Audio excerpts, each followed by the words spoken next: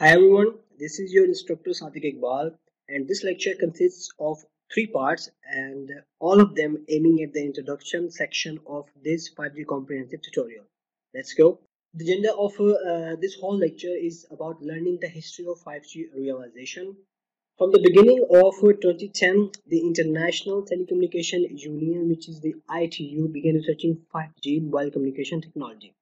And after several years of research, three service scenarios were piled up and of 5G which are available. The first one is the enhanced mobile broadband, aiming at extreme data rates, which are up to 20 gigabits per second and which are much faster than the traditional mobile telecommunication technologies.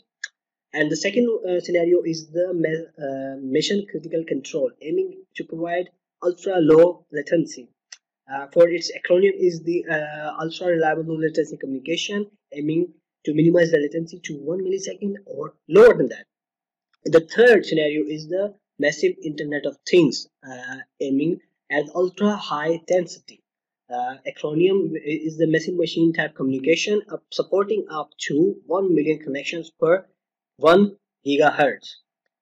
And now talking about the previous generations of cellular technology, starting from the first, second, third, fourth, and now leading up to the fifth generation, which is offering to provide more connectivity than what is available right now. 5G is specially designed to deliver peak data rates up to 20 gigabits per second based on the IMT 2020 requirements. But hold on, 5G is not about more than just how fast it is. It is designed to provide much more network capacity by expanding it into new spectrum bands such as millimeter wave. And 5G can also deliver much lower latency for a more immediate response and provide an overall more uniform user experience so that the data is stay consistent for all the users, where mobility is a very high factor.